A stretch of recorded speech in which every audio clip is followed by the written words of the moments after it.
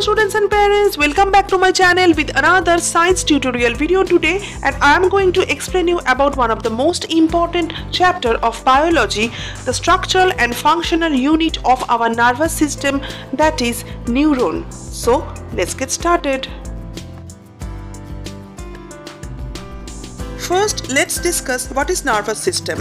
The nervous system has two main parts, the central nervous system and the peripheral nervous system. Central nervous system is made up of brain and spinal cord. The peripheral nervous system is made up of nerves that branch off from the spinal cord and extend to all parts of the body. Now, what is the function of nervous system? Nervous system helps all the parts of the body to communicate with each other. It also reacts to changes both outside and inside of the body.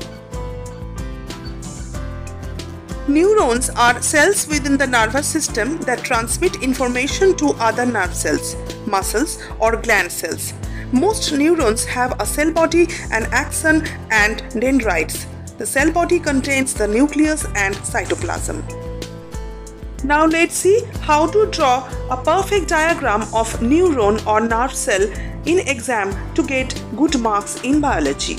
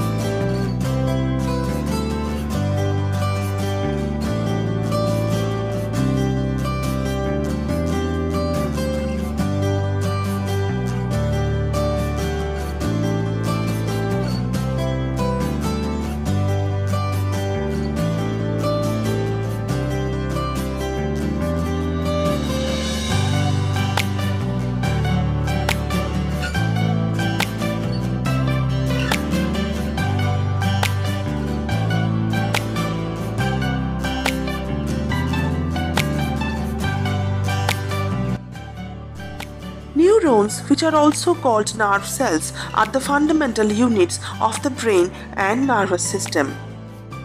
Neurons are the cells responsible for receiving sensory input from the external world, for sending motor commands to our muscles, and for transforming and relaying the electrical signals at every step in between.